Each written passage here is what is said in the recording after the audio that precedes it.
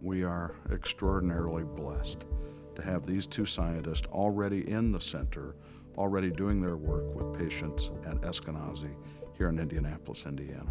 Dr. Bustani is an incredible human being. He has a vision to change the world, and he will do whatever it takes to get there. He is both a scientist and, in a sense, an engineer. So he thinks about the application of new diagnostic techniques or new treatments and how they'll be brought to the bedside in a way that most scientists don't. We can improve the quality of your life as a person suffering from Alzheimer's disease. We can reduce the burden of the symptoms of your disease. We can even take care of your family members. And we can do that with high touch, low tech. We don't do it with very expensive drug. We don't do it with a very dangerous procedure. We can do it with a bunch of psychosocial intervention and coaching and problem solving. They look at me as being a patient as well as my mother. That always touched me. And I felt like I was included in it and that somebody actually cared about the journey that I was going on. I felt like we hit the jackpot. There's a physician, there's a pharmacist, there's a nurse, there's a social worker. All of these people working on my mother's case all at the same time. There was a vulnerable couple, a daughter and her mom. She was coming over just simply for us to stamp that her mom has Alzheimer's disease and sign the paperwork so we can send her mom to a nursing home. That was 2008. Now it's 2015. They live in their own home. The Center for Brain Care Innovation will be able to provide that bundle wherever you are, wherever you live, in the United States and even outside.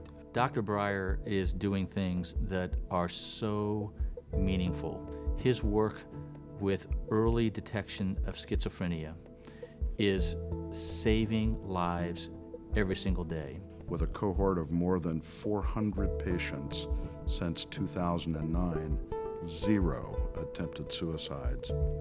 In dealing with the disease that often claims double-digit early mortality as a result of self-inflicted decisions. When you're in the midst of going through something you don't understand, you need someone with a great deal of compassion, with a great deal of care, and with a great deal of information to help you. And when our son was moving into a psychotic stage, we knew the person we needed to talk to. Schizophrenia is an illness that starts early in life, and it robs you of the very things that make us fully productive human beings.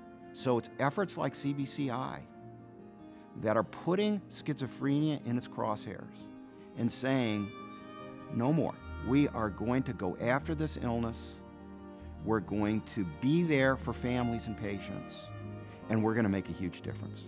Dr. Breyer is one of a handful of people around the country who are now developing practical approaches to help young people get care that is acceptable to them early, quickly, and avoid the slide into a lifetime of disability. The center wants to focus at that earliest point in time. That's where we can make the biggest difference. And that, I think, is what's so fundamentally important and unique about what we're doing in the center. They talk to you, they know how you feel, they take their pride and patience. It's really helped me out a lot. One of the things I'm excited about the center is that it's focused on the science of delivery of care, and that is desperately, desperately needed right now. It's a heartland approach to these problems. It integrates discovery and care. It integrates brain care with the rest of medical care. It does it within an integrated delivery system that has had extraordinary leadership and results over the years, and it is going to be a remarkable breakthrough. The most exciting things about developing the Center for Brain Care Innovation is putting together this multidisciplinary group of amazing people, both clinically and also who have different research backgrounds. We are bringing in people who have expertise in informatics. We have people who have expertise in engineering, who understand processes and flows to be able to make sure that we're as efficient as we can be. What we have to do in this program is we have to marry that human touch, which we know we're going to need, with the technology that allows those humans to reach a lot more people. If you have access to the highway of information technology in the 21st century, we will be able to provide you decision support to make sure you are informed when you make decisions related to your brain health, wherever you are, at your convenience time. We want to find those things that we can have you talk to an avatar who is going to give you the answer that you need the same way that you can find out where the nearest Italian restaurant is. The Eskenazi health system is the absolute right place. And the reason is we've been risk takers and innovators. The patients are waiting, the caregivers are waiting, and the technology is available. We are hoping for cures that we don't have yet, but until we have that answer, we need to make sure that we're providing the best clinical care and clinical services that we possibly can. It's billions of dollars being spent on the symptoms when we can spend fewer dollars on the treatment and the patient can live a happy, productive life. Throughout the operation, nobody sees this as a job. It's not just a job, it's a mission. The Center for Brain Care Innovation is a platform that's going to make a difference.